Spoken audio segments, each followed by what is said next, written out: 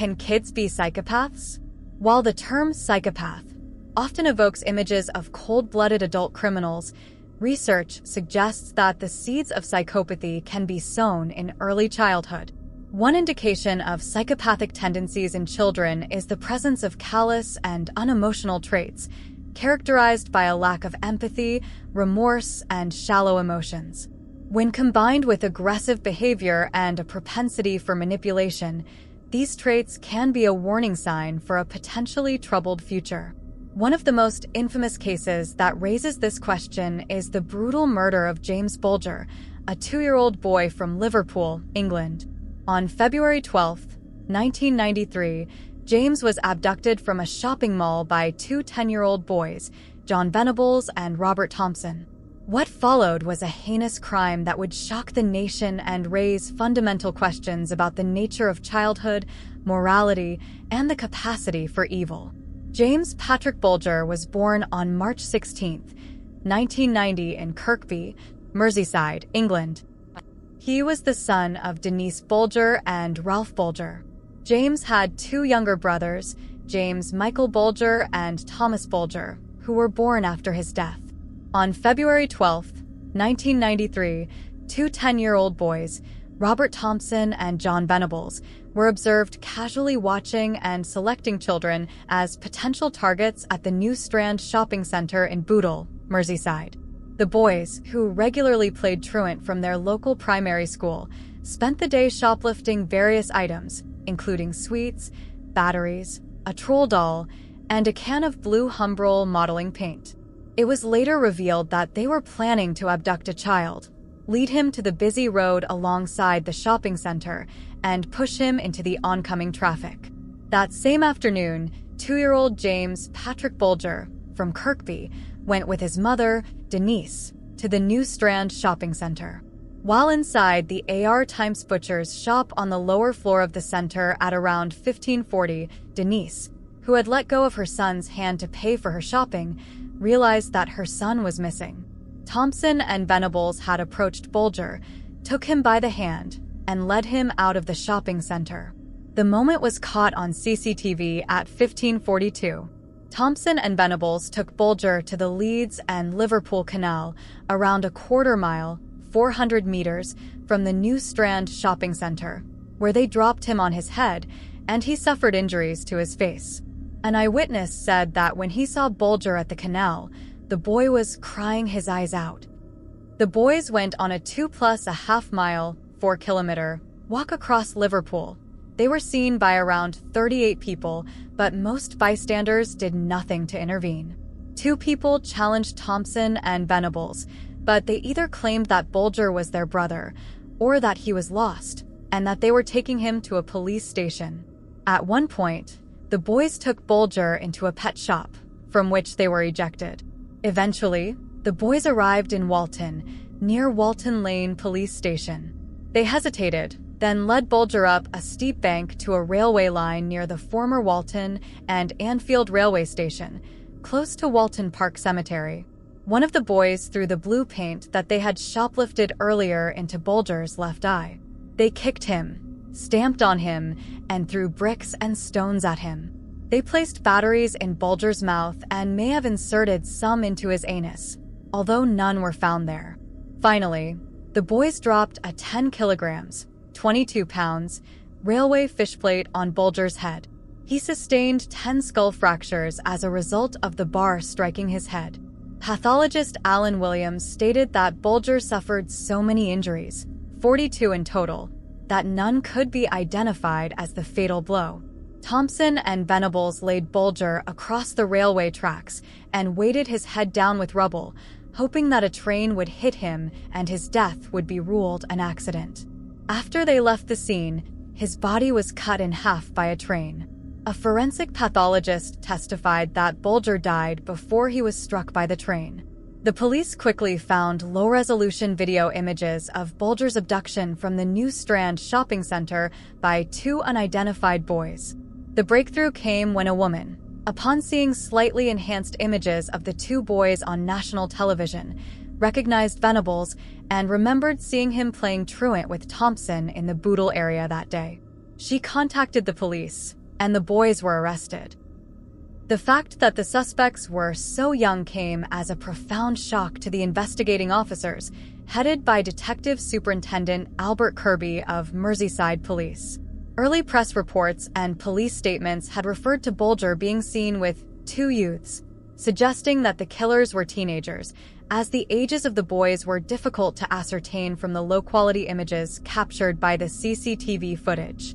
However, as the investigation progressed, it became clear that the perpetrators were in fact 2 10-year-old boys, Robert Thompson and John Venables, making them the youngest convicted murderers in modern British history. Forensic tests conducted by the police confirmed that both boys had the same distinctive blue paint on their clothing as that found on Bulger's body. Furthermore, both Thompson and Venables had traces of Bulger's blood on their shoes. The blood on Thompson's shoe was matched to Bulger through DNA tests. A pattern of bruising on Bulger's right cheek was found to match the features of the upper part of a shoe worn by Thompson, while a paint mark in the toe cap of one of Venables' shoes indicated that he must have used some force when he kicked Bulger. The brutality of the attack was further evidenced by the fact that Bulger sustained a total of 42 injuries, with 10 skull fractures caused by the 10 kilograms, 22 pounds, railway fishplate dropped on his head. Pathologist Alan Williams stated that none of the individual injuries could be identified as the fatal blow, highlighting the sustained and vicious nature of the assault. In a chilling detail, Thompson is said to have asked the police whether Bulger had been taken to the hospital to get him alive again, suggesting a complete lack of remorse and understanding of the gravity of their actions. The boys' young age and the shocking nature of their crime led to an outpouring of public grief and anger, with the railway embankment where Bulger's body was discovered becoming a makeshift memorial, adorned with hundreds of bunches of flowers. Thompson and Venables were each charged with the murder of James Bulger on February 20th, 1993, and appeared at South Sefton Youth Court on February 22nd, 1993, where they were remanded in custody to await trial. In the aftermath of their arrest, and throughout the media accounts of their trial, the boys were referred to as Child Thompson and Child B Venables in an effort to protect their identities. Awaiting trial, they were held in the secure units where they would eventually be sentenced to be detained at Her Majesty's pleasure, a form of indeterminate sentence for young offenders in the UK. Approximately 500 protesters gathered at the magistrates' court in the Metropolitan Borough of Sefton during the initial court appearances of the boys, Robert Thompson and John Venables. The intense public outrage and emotional turmoil surrounding the case led to the parents of the accused being relocated to different parts of the country and provided with new identities due to death threats from vigilantes. The full trial commenced at Sessions House in Preston on November 1st, 1993, conducted as an adult trial with the accused seated in the dock away from their parents, surrounded by legal officials in formal regalia. Thompson and Venables denied the charges of murder, abduction, and attempted abduction. The latter charge stemmed from an incident earlier on the day of James Bulger's death, when the boys had tried to lead away another 2-year-old boy, but were thwarted by the child's vigilant mother.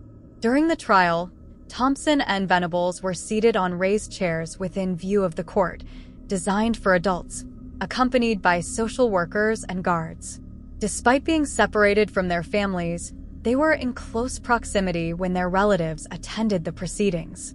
Media reports scrutinized the demeanor of the defendants, a factor that would later draw criticism from the European Court of Human Rights in 1999 for not ensuring a fair trial by holding it in public in an adult court.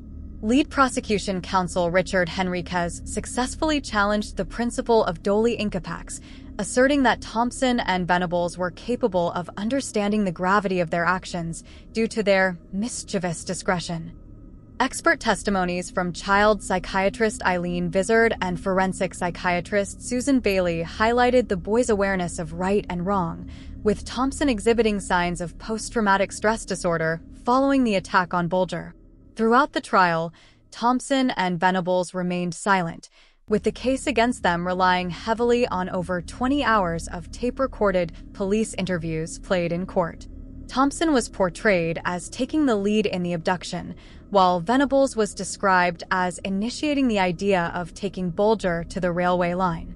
Venables recounted how Bulger seemed to trust him during the journey to the murder scene.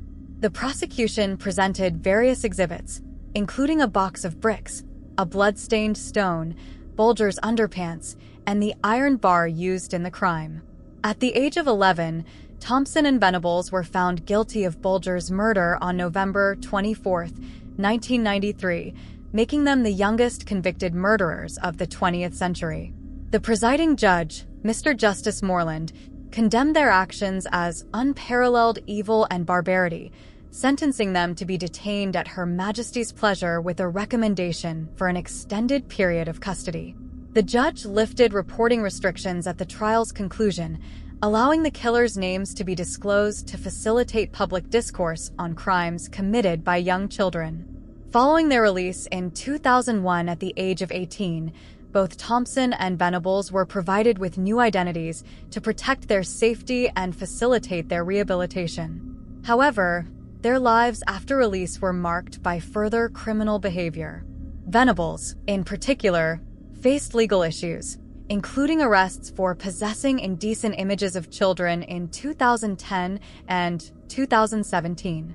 Despite being refused parole in 2020, on the other hand, Thompson has not reoffended since his release and has maintained a low profile under an injunction that protects his new identity globally, making any attempt to search for his address punishable by imprisonment. Thank you so much for watching, and stay tuned for more true crime documentaries.